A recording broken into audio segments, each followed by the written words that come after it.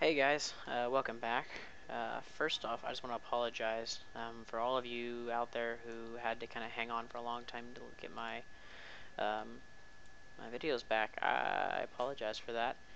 My computer crashed, and then my hard drive crashed, and then I had to save it for a new one. And long story short, basically, I have a new computer now, and it's quite a bit better. So I should be able to finish up this series, hopefully, barring any other major issues. So.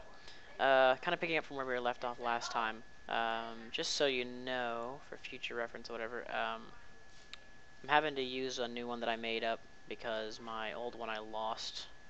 But it has pretty much all the same settings. The only things that I've changed, and I'm debating putting this out there just so you guys can download it, I'm not really sure, is I changed some of the settings here in Servo. Let's look at W real quick here. 10 and 500. What that does is when I'm moving around, it's a lot quicker that you start moving. Like you're just moving and not moving instead of it being like this really slow speed up process. Same for backing up. Okay.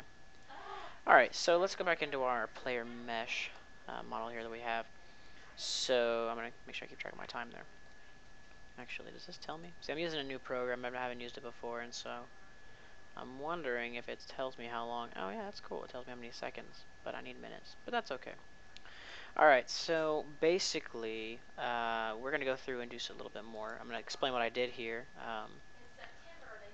I went through and changed the bones so that they'll actually move like I want them to.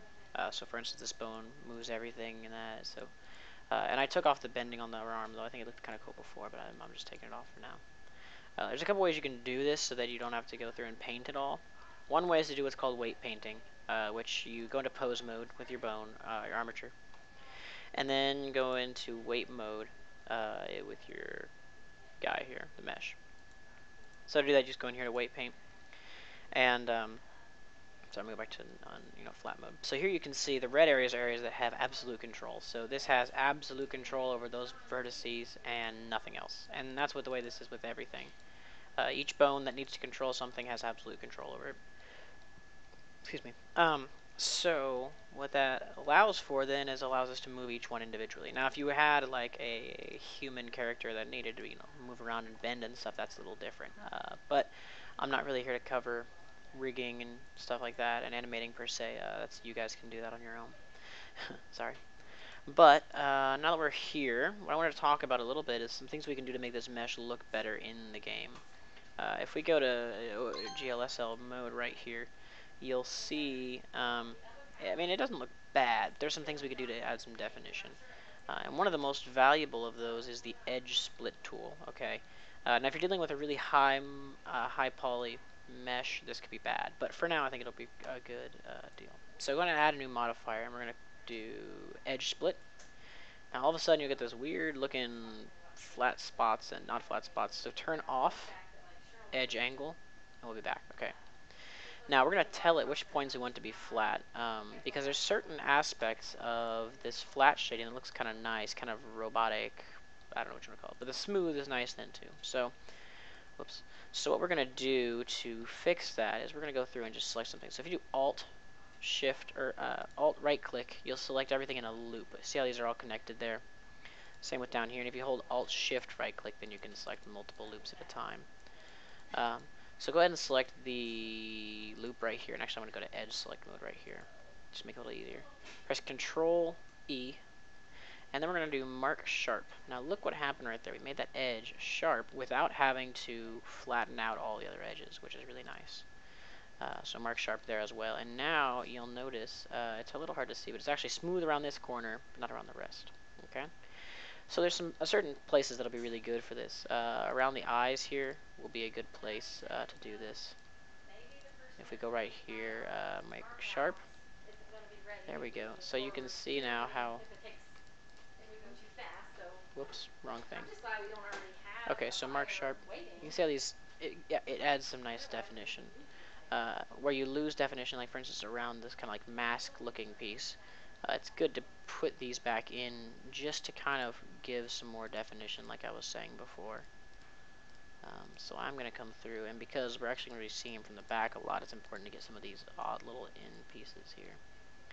There we go. So now you can see how we're starting to kind of outline the character and his kind of I don't want to say proportions, but his shape a little better. Whoops. By outlining these like this, mark seam. Whoops, not mark seam, mark shop. That's different. There we go. You can see how it starts to kind of separate that mask piece from him a little bit more, which gives it a nice look, I think. Um, so I'm just gonna go around. Whoa, that's not what I wanted there. Let's get rid of those guys. I'm just gonna kind of go around real quick and do a couple of these. There we go. Maybe along the chin here. That'd look nice. Dang it. Mark sharp. And you can choose whether you want to do this one right here to kind of give him this little divot or not. I guess I'll leave it there. And if you wanted to, you could even just go right up the middle here, and that might look kind of cool. Give it kind of a double-sided look there. So that's what I would suggest. I'm going to do a couple little things here just to kind of give it a couple more, but I don't want to spend too much time on this. You guys can do all this to your heart's desire. I think that looks kind of nice there, actually. That looks kind of cool. You could even hit the tops of all these. Boom, boom, boom, boom. Boom. And then do mark sharp. There we go. So that kind of adds some more definition there again. So like I said, you guys can do a ton of this kind of stuff just to make it look kind of cool. I'm not going to do a whole lot just for time's sake. Normally I'd go through and do a lot of just random changing of stuff just to kind of see what looks cool and what doesn't.